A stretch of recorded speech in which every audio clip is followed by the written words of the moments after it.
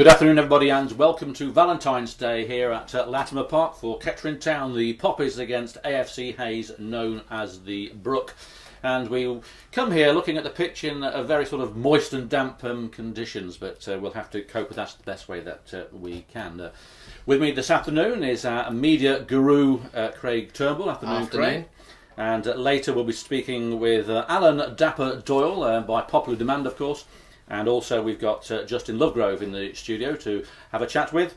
After the game we've got the commanding Elliot Sandy, who'll be speaking about his Just Giving page, and obviously we're going to have one of the managers and maybe somebody else popping in, who knows, a hat-trick hero, a goal scorer, or anybody else that pops by. So that's all to come in around 25 minutes time. Prior to that we've had 2 wins in the last 2 games. The Poppies now are back on top of the league. We had a win last week at Potters Bar Town, which Craig and myself were out there to see Gary Mulligan getting off the mark, and it was quite an impressive game, all but for a 15-minute period, Craig. It was a brilliant game. I thought after, you know, I thought it was a little bit disappointing at Beaconsfield at here, and to turn that around and have a fantastic performance against Potters Bar, where we, you know, definitely dominated the first half, and we probably thought we won the game with about 25-30 minutes to go. We took our foot off the pedal, and fair play to Potters Bar.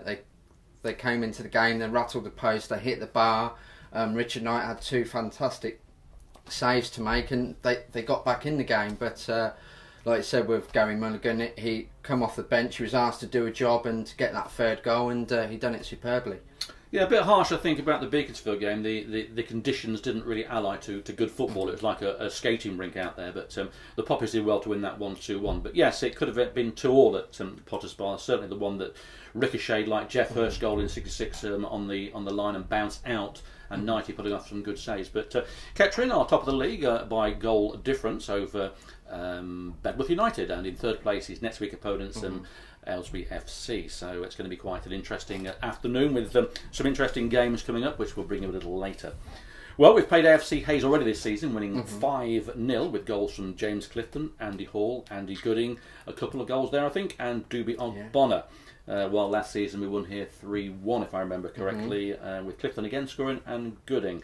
And that came in that amazing 10-game streak, correct? Yes, it did, and then we went down there earlier on, and unfortunately come off the back of a 2-1 defeat there, which I think, if I remember correctly, Scott Cross got our goal there. Yeah, it was Scott's only game for the club there in the season. That amazing turnaround and went back to Daventry, and now plays at Bedford Town. But yes, he scored in that game later on. But that was a performance last season, but that's all history. We're not bothered about that one. Today's game is vitally important, as Hayes have only won 2 of their last 7 games, but they won last week against Royston.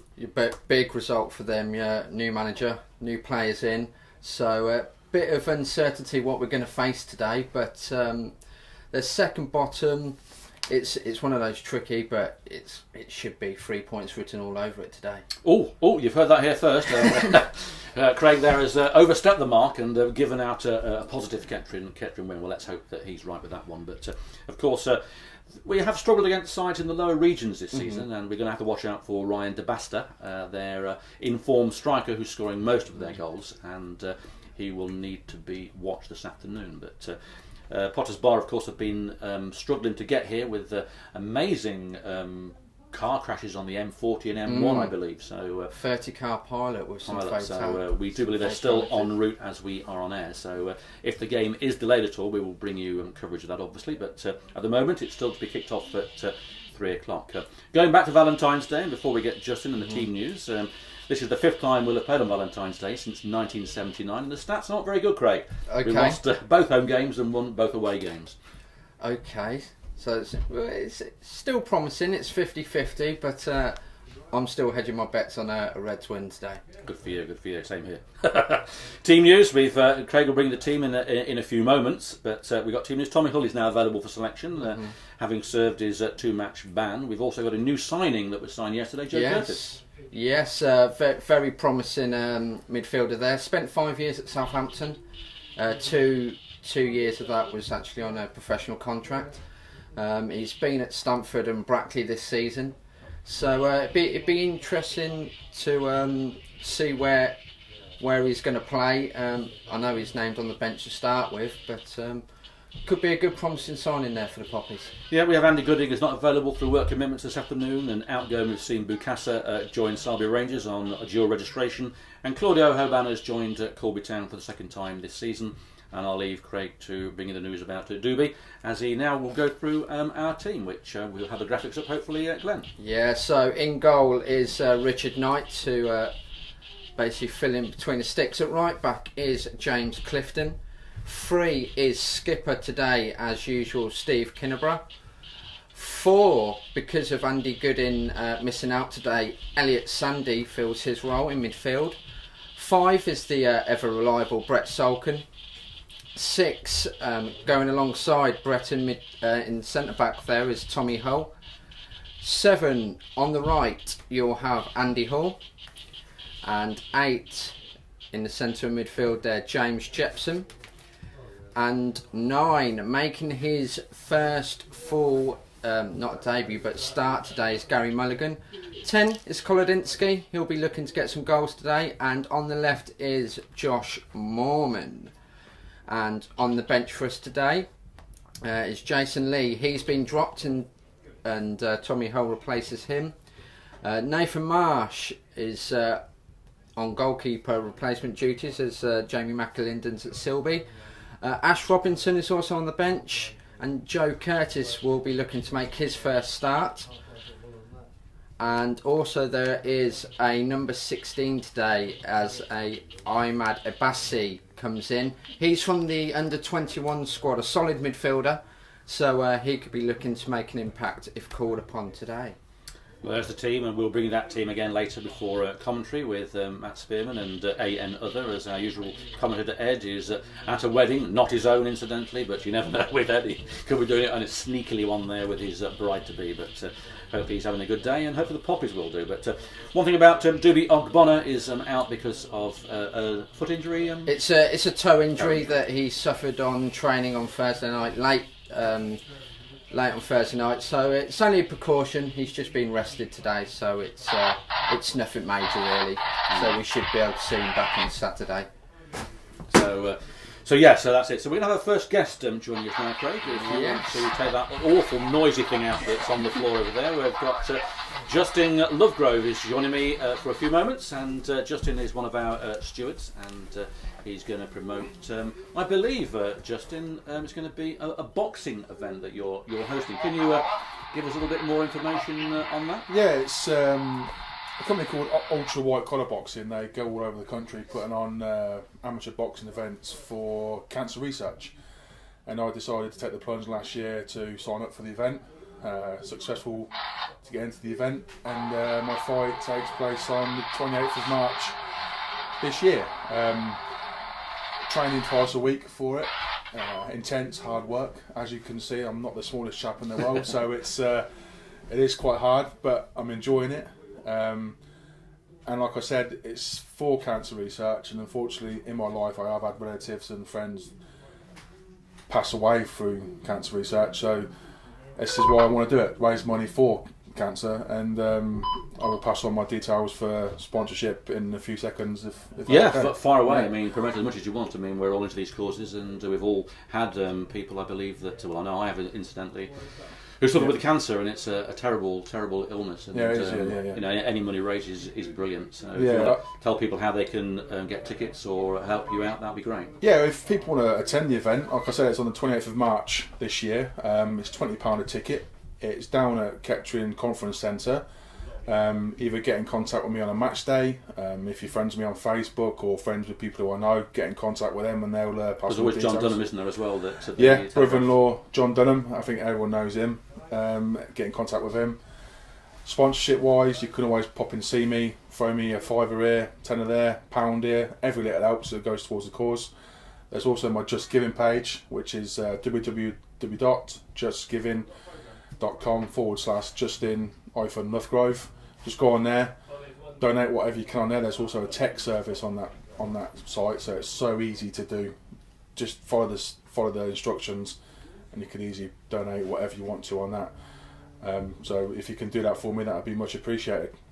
Well, thank you very much to Justin. We will bring you more news on how Justin gets on with his new skills and new equipment, etc., that you're going to need probably for all this stuff. So the pictures could be good, and let's hope that it all goes well for you. And thank you for popping along and doing that. Like I say, obviously a big thank you to the club and Richie himself. The chairman himself has already bought 4 tickets for the event, so he'll be coming down to support me. Obviously, I've had tickets said today that people want them, and also the club have actually buying my shorts for the event as well. With, Is this a big pair of shorts? Yeah, I think double XL. I think so. It's not too. It's not too bad. Well, that's great. That's so the club have really got behind me, and I'm really appreciative for that from them. So a big thank you to them as well. Okay, Justin, that's great news. So there we have Justin Lovegrove there on a new career, as now he goes to his second career, which is going to be stewarding this afternoon in the various places. And in a few moments we'll be speaking to Alan Doyle, I believe. Yes, the famous who's Alan chomping Doyle. at the bit to get in. So let's see what we can do there. So Alan's been with us now a few years, hasn't he? And, He has. He's been on before, and this is, I believe, is by popular demand that we've got Mr. Alan Doyle in the studio. There as was I actually a speak. petition to get him on Was a today. petition, Yeah. so there we have. So Craig, if you can pop off again, and Alan, if you'd like to come into our studio once again, the intrinsic knowledge here of Alan Doyle, who's now going to bring us up to date with the academy setup and the scholars and everything else youth-wise. Alan, greetings. How are you? Yeah, fine, thanks. Yeah. Great. So how have things developed since the last time you came on? What, with the youth setup? The youth setup, yes. Yeah, we've got some. It's half term next week, so on Monday, we at the Kettering Academy we've got trials for 16 to 19-year-olds for the both for the scholars and apprentices. So it's the next one on the line. We've got Steve Kinningberg going to be there and Mitch for the under 21. So we'll be running the rule over them at the Astro, and we'll see how they set up. You know, This is for the academic year next year, isn't it? yeah, it is. It's for the next year, and we're looking to spread the whole system. You know, my Monday night sessions are really we go from under 10s, under 12s, under 14s, and under 15s. We're hoping during the summer and everything, still training at KSA. We're hoping to pick up more and more lads. So yeah, you know, for the first year, it's hard work the first year, you know, but don't forget next year we'll be in the FA Youth Cup.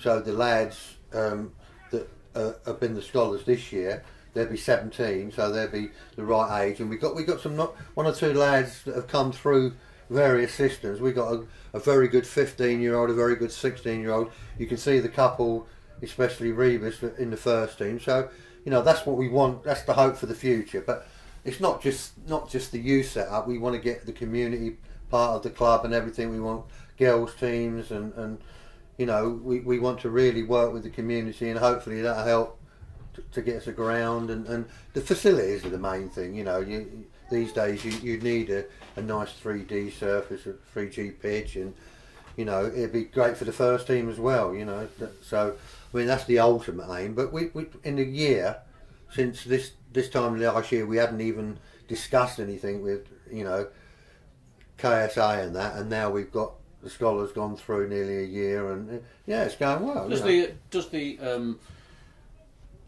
beside the football, is there anything else offered to the guys that are doing this? Is it? It's a full-time scholarship. They do normal school duties as well. Yeah. They basically get 12 hours football a week on top of a normal curriculum. Yeah. So that education is a big part of it. So it's a 2-year course. So.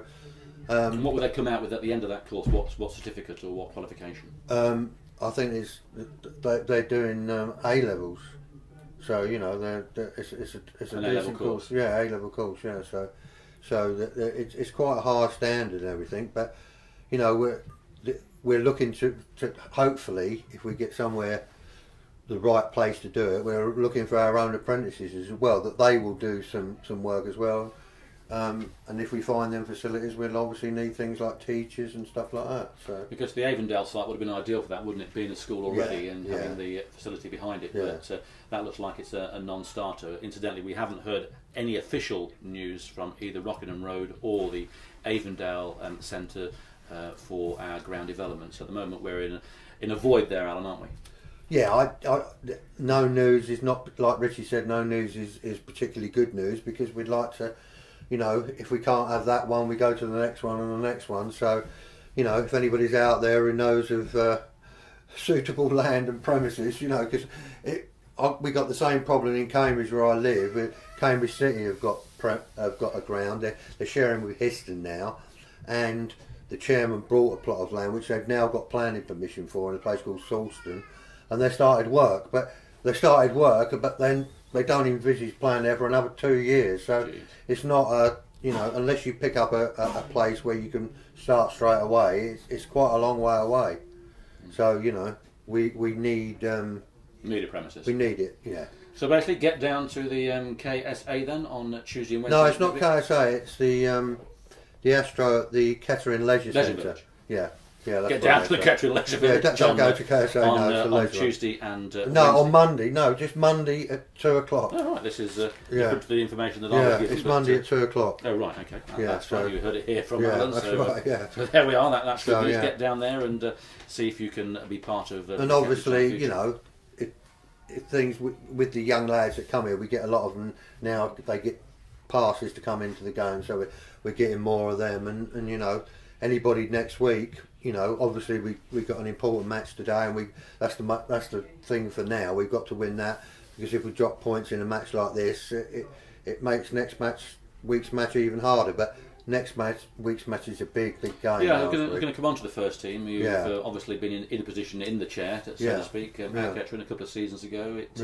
It must be difficult watching from the sidelines, knowing how you'd go around things and how things are being gone around, let's say, and players coming in and out. So you do have a bit of influence on players that you see and report back to the management, yes? Yeah, oh yeah. I mean, I speak to Scott and Thomas practically every day, and we discuss targets, and I do reports on other teams and everything. But obviously, the main focus has been a midfield player.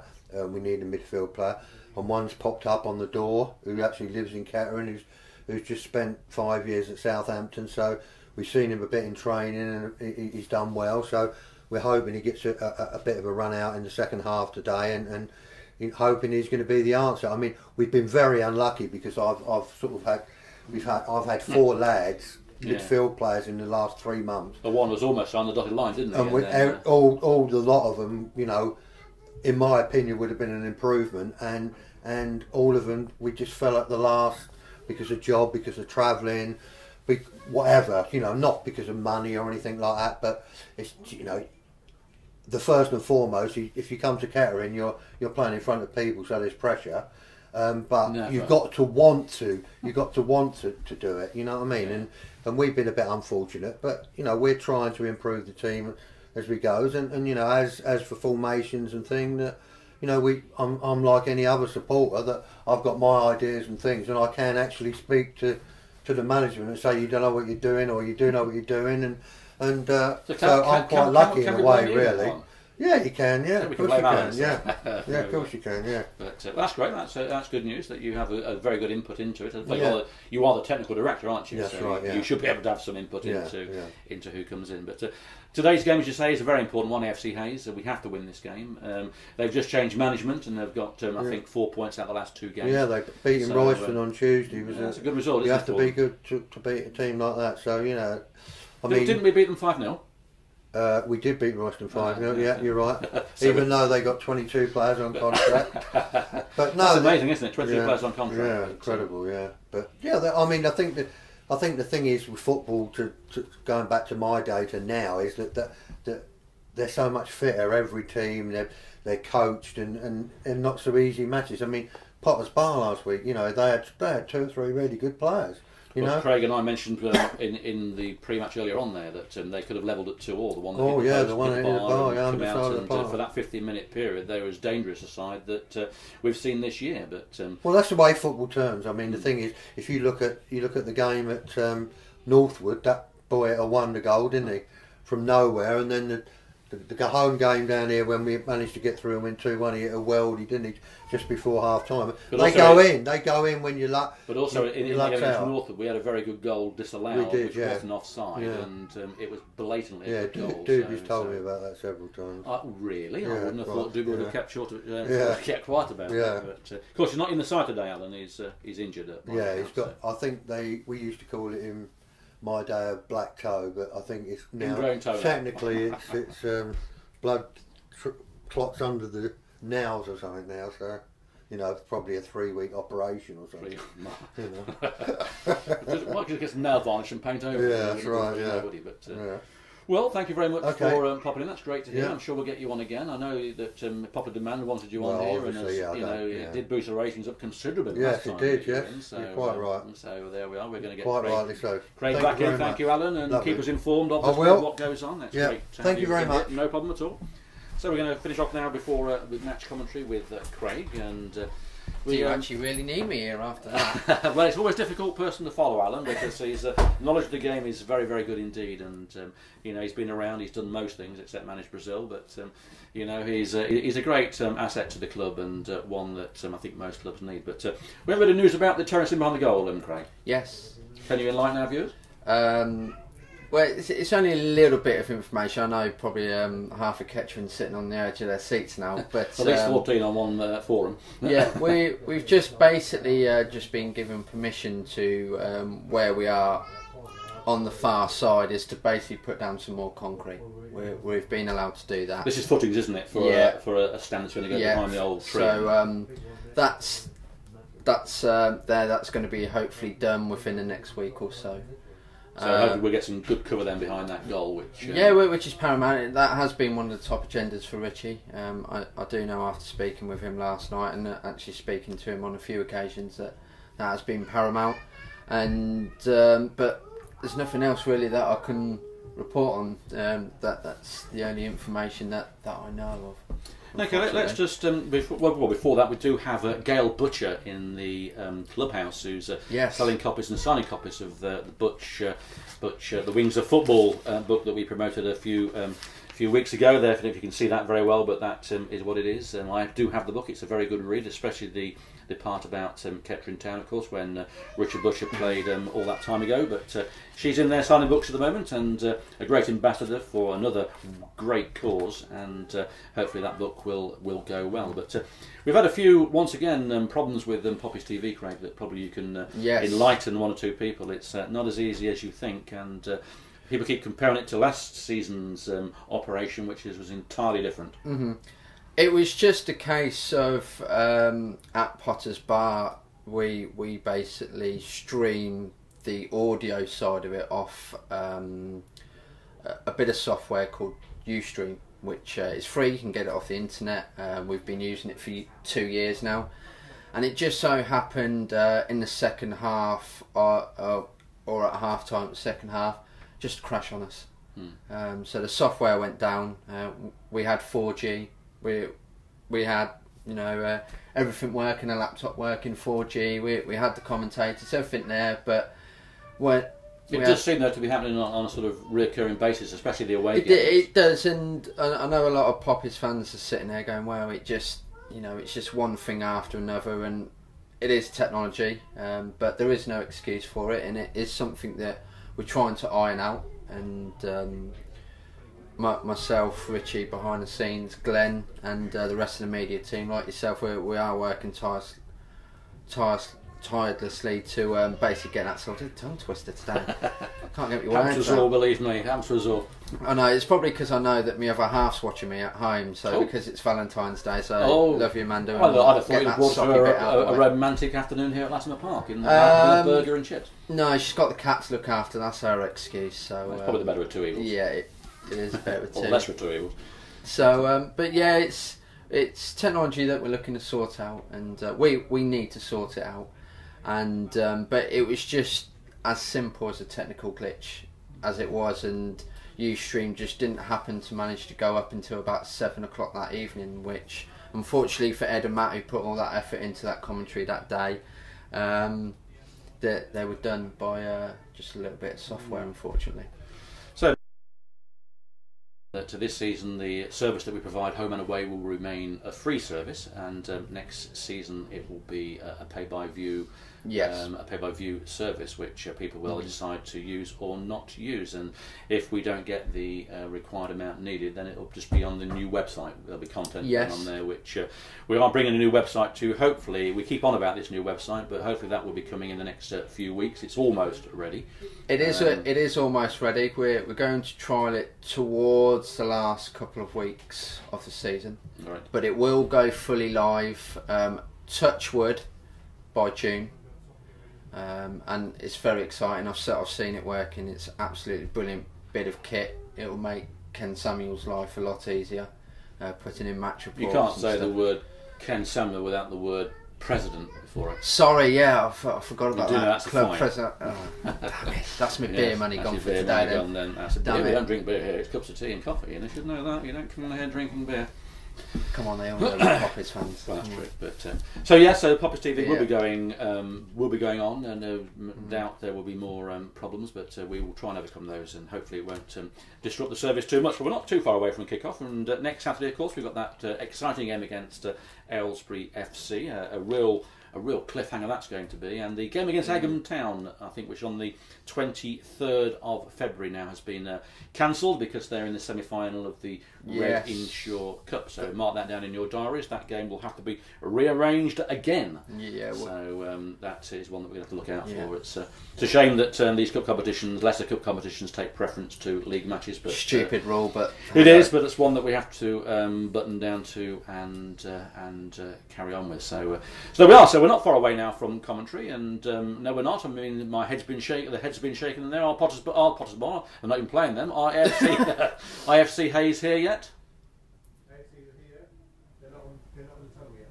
AFC Hayes have arrived, and they're not in the tunnel, but so we're going to have to keep flanneling on with you then. So let's think about it, Craig, at a longer distance here. How do you think then that if we don't win today, how much more pressure is that going to put on to the Kettering Town management, the players, for that game against Aylesbury FC, especially if Aylesbury win? Aylesbury are playing Egham today, of course, and we've got Bedworth United at Handwell, beside our game, the top game in the division, and Rugby Town are away at Leighton. Two games have been postponed: Barton Rovers against Marlow, Waterlog Pitch, and Uxbridge against Bedford. But how do you think we're going to have to react if we don't get what we need today? It's not a foregone conclusion, really. I know you said that we'll win and win comfortably.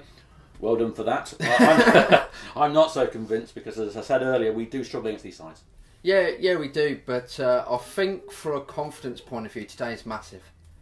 We done the hard work was so. The hard work was done as Potters Bar. We've come into this game against a much changed AFC Hayes side, but we got to carry that confidence into Aylesbury. And if Aylesbury slip up today, then that's it's a little bit of a notch up that we've got on them. But well, Egham are no mugs, are they? No, they're not. To be fair, they're not a bad side. We've beaten them, I think, most times we've played them, but they've been tough games. The game, especially at their place, was very difficult this season and last season. And on their day, they could provide an upset. But we can't really look at other teams, can we? We're just going to really grind out results. And today, to me, is as important as next week. Of course it is. It's absolutely massive. And I think the first 20 minutes for me is going to be big. If we don't score early, I can see Latimer Park getting a bit tense. Probably the fans will. I can see Latimer Park beyond with a lot of sand on it. It's got more sand than Blackpool at the moment. Look at that out there. They have. It did rain heavily last night, and a couple of games, as I said a few moments ago, have been postponed. And I think too much more rain, Craig. Looking at that, our game could have been in doubt. Probably. It could have been. We all know what Latimer Park is like, but someone was looking down on us and knowing that we had to get a game on today and win today, and it's big that we can get this game on, because we don't need any more fixture pile-ups. Well, no, as I say, the Egham game is being rearranged because they're in the semi-final of the Red Inshore Cup, and again we've got to rearrange that one, so that does make things a little difficult. I believe now I can hear some noise, and the players are in fact coming out at last. So that's enough from me and Craig. You'll probably hear our dulcet tones a little later on the microphone. So we're going to hand you over now to Matt Spearman, who's on commentary up there in the gantry with a fantastic view. And over to you, Matt.